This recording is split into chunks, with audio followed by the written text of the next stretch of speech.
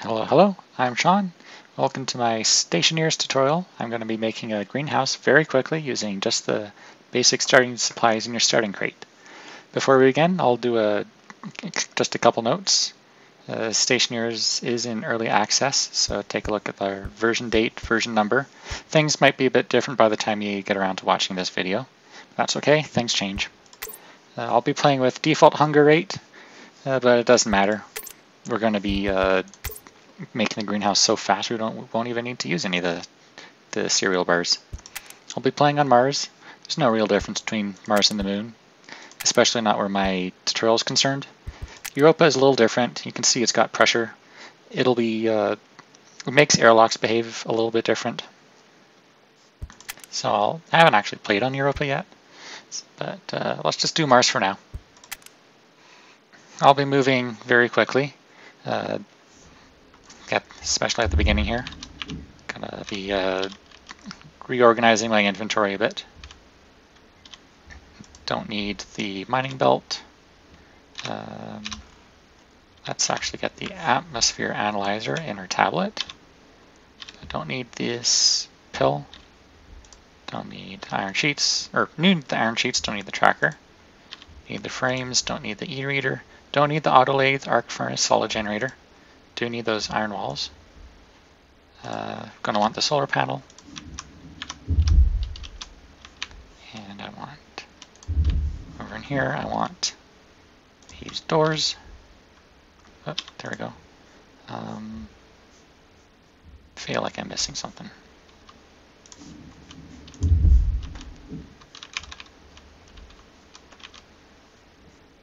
Here we go, I want the battery. Drop it down in there. We happen to be starting with the sun up right now. Doesn't really matter. Put the frame, no, let's put them over here, not into the wall. Start with this 3x3 for the greenhouse proper. 3x3 is kind of big, but it'll even, you'll see it actually starts getting a little bit cramped. I don't know if that's rising or setting, but we want the airlock not in line with either the sunset set or the sunrise. We want to make sure our plants get the most sunlight possible. There's the airlock itself, the frame. And I'll stick one more over here. I'm going to put the solar panel just to the side. Speaking of, why not just put it there now? No, because I need to weld it up first.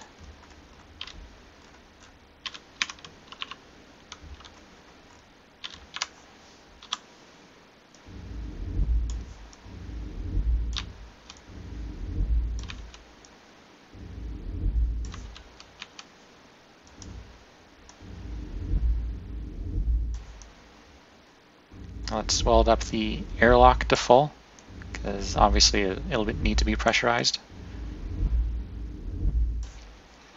Same with the 3x3 greenhouse itself.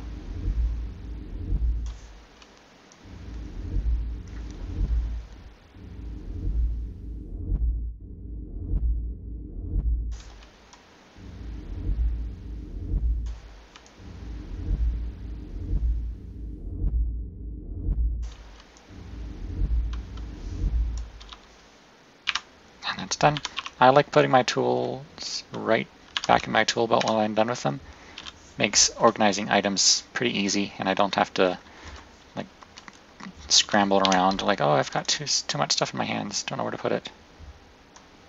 Let's take the solar panel there. Later you can put it up on the roof, but I'll just put it down here to make it easy. And our power controllers. Stick one,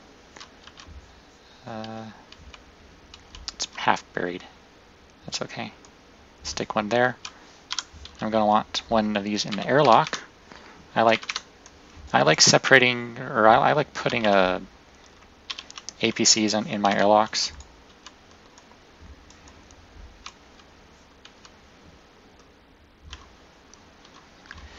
when you build it, you might want to have a bit more room so you can, so all your cables aren't buried. I have to wire the cables up to the end, or along the side there. And then here, I'll show you later, the doors block cables aside from the very top edge. We don't need these cables just yet, but I'm putting them there for completeness. Eventually, you're going to want to stick a bench and a microwave so you're not eating raw food. It's kind of nutritional, caloric value in the game of raw food isn't that great. Cook it, you get more calories, which means you get more, your hunger bar fills up more.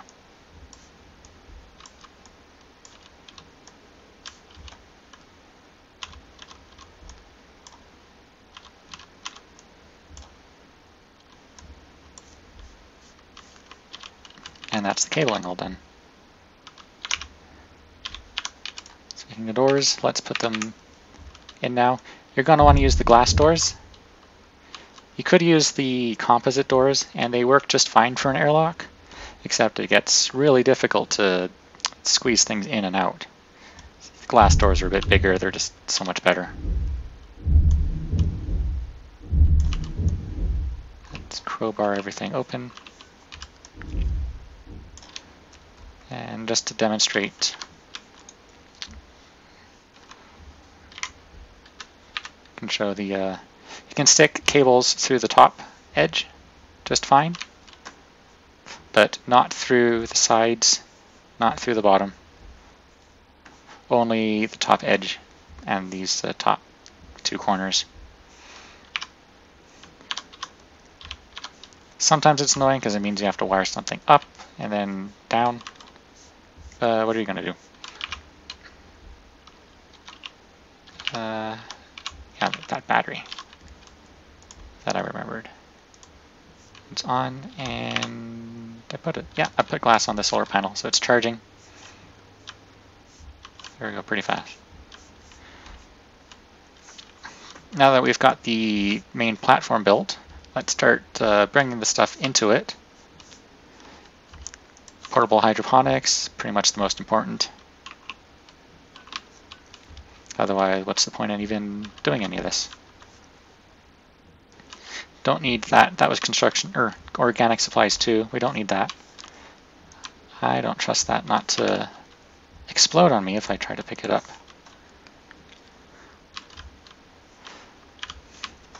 Three by 3 has a bit of room, but you'll see it even then it starts to get a bit crowded with all the things we want to stick in here.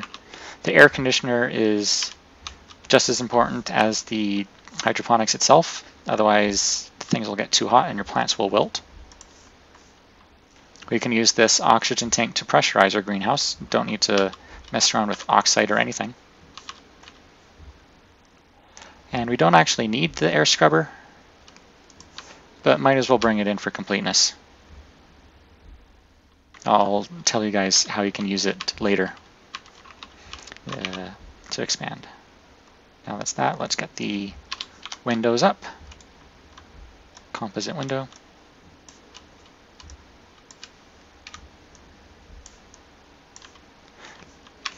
Our view's kind of blocked in this direction.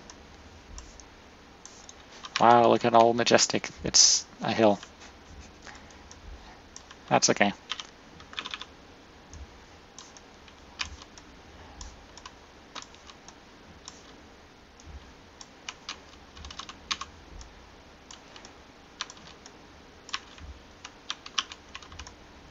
You don't actually need these windows here. This could be walls, but it costs,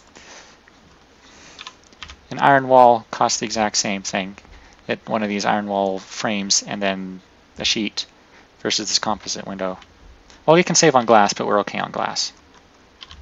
Because we've got all our things in here, let's get the iron sheets up. It's sunset, but we're going to get everything working before the sun rises.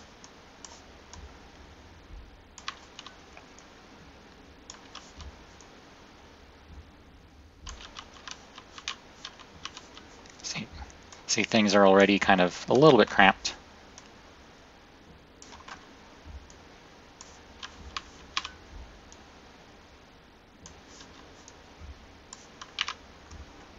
Don't have too many iron sheets left. Enough for a couple more, well, you can't see here, a couple more iron frames, and you don't have to fully weld those.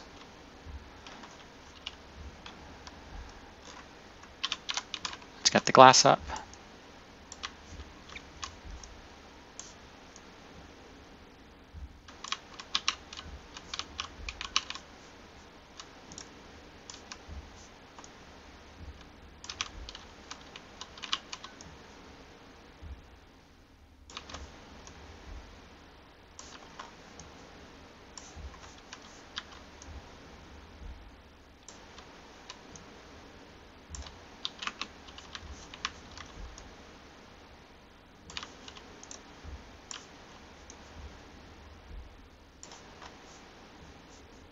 That should be it all, yeah.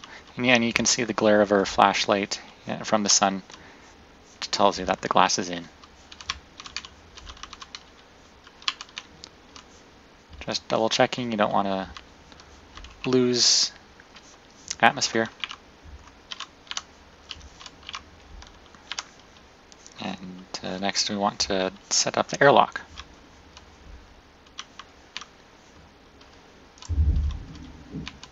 So we'll need the console, active vent, sensors, don't need those iron frames, data disk we do need, don't need the sheets anymore. Need the airlock, don't need iron walls, and need the pipes. I don't know how you stick 20 pipes in your suit pocket, in your jacket pocket, but obviously he's found a way. So sometimes autoplace bugs out, doesn't like, just point at a different wall, and there you go. Get the airlock in there. I stuck it there. Gas sensor we want, and active vent. And again, it's just moving around a bit.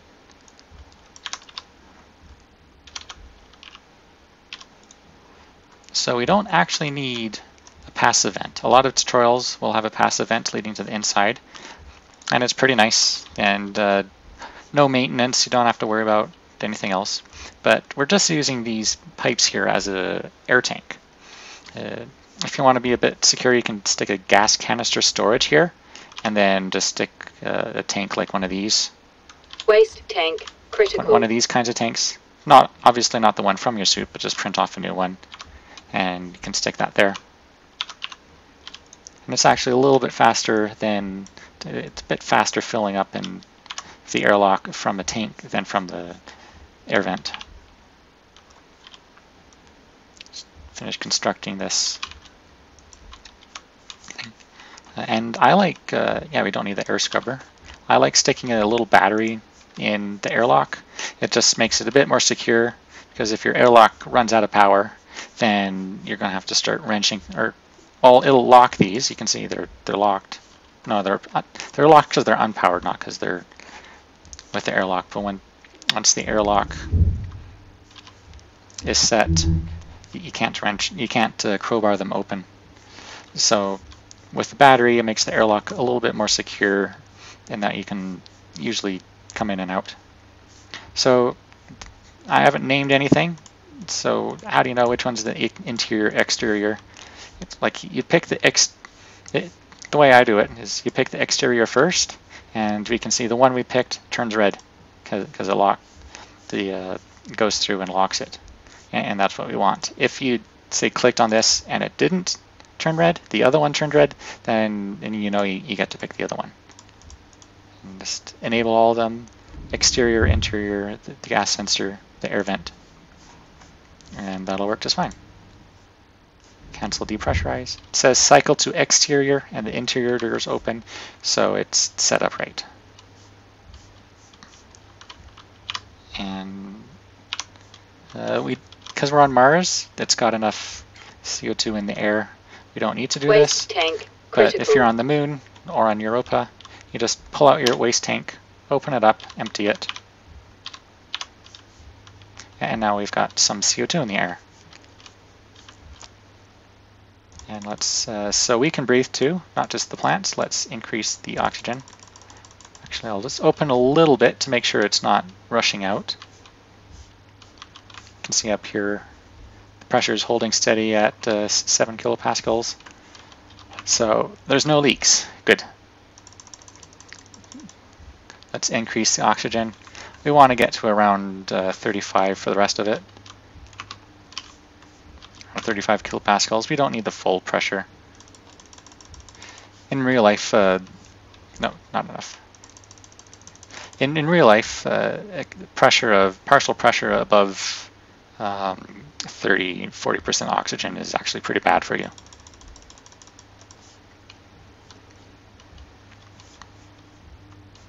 You start to suffer from oxygen toxicity. And strictly speaking, there we go. I can open up the helmet. Opened. And you can see helmet's open, I'm breathing just fine. And our airlock's there. Let's plant tomatoes instead of potatoes. We don't, like here's a wire. Eventually you want to hook this up into a microwave. You can print the bench in the auto lathe and a microwave in the electronics printer. Ooh, these things are wilting because it's cold. Yeah, you should really check the temperature before you plant. Set it to hot and just turn it on. The air conditioner will beep at you the first time you turn it on. That's because it's trying to fill its internal reservoir. You can see we've got some atmosphere in the room and atmosphere in the air conditioner. Just a tiny bit.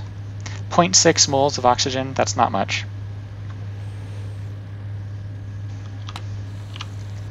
If this isn't heating up fast enough for you, like I don't want my tomatoes to die, or you're on Europa where it's really cold, light some road flares. Whoop.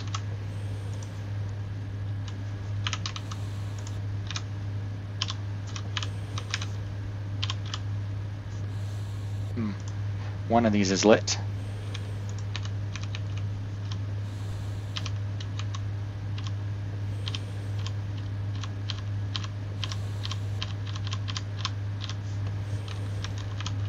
There we go. I had to drop all of them but the last one. I'll light a few more of these. Road flares seem to heat up the atmosphere pretty fast. Nope, actually light them.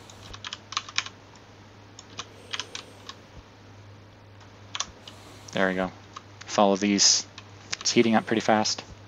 The other advantage of the APC on the inside is, well, I can replace the battery.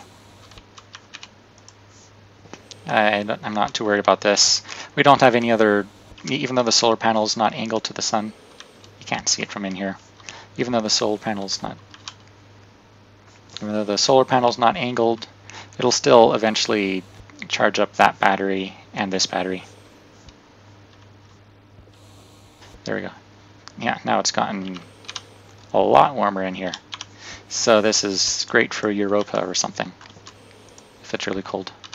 Helmet closed. Let's throw these out, because we don't want to burn our plants.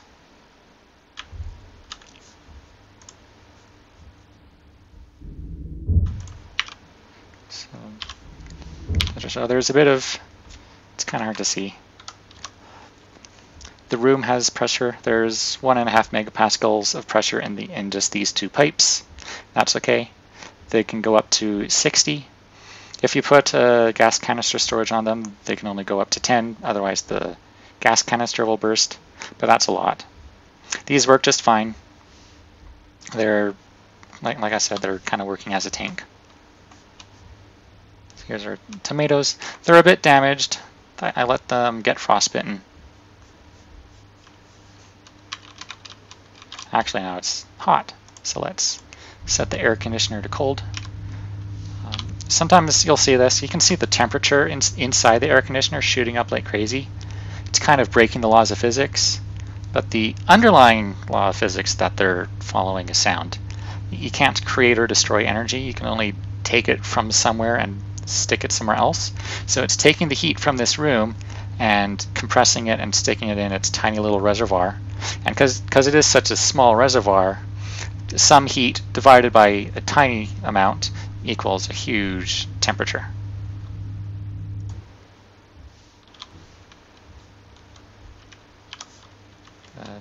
Tomatoes are almost done. Like I said, I'd rather eat a raw tomato than a raw potato. It sounds kind of gross. In the game, raw tomatoes have a slightly higher caloric value. They'll fill you up. They'll fill up your hunger meter a little bit more than eating raw potatoes. But once you get a microwave, you can eat whatever you want. When you want to graduate to a different hydroponics setup, you can make the hydroponics units in a hydraulic pipe bender and lay them down across the ground. You don't actually need to mess around with ice or something. You can just like the gas canister storage I told you to put there. You can stick one for your hydroponics on the ground and just take this water canister, drop it in there, and that's enough water for now. If you need more water, you can always use this portable air scrubber. Find I forget exactly what it's called, but you also print it in the hydraulic pipe bender. Then you can wrench down the portable air scrubber. It's the same thing you use to wrench down a portable tank. You can wrench down the portable air scrubber, stick a water filter in here. You get a water filter in your starting supplies, and then just drop some ice in the ground and turn this on, and it'll fill up your hydroponics. And that's pretty much it. I don't want to bore you guys too much, but the tomatoes will be made. You can, once you're done, where did I put them? Oh, in here. Once you're done, you eat it, you hold right click, you can eat a raw tomato. In a real game, I wouldn't eat my last seed, just in case something goes wrong. But this is the tutorial.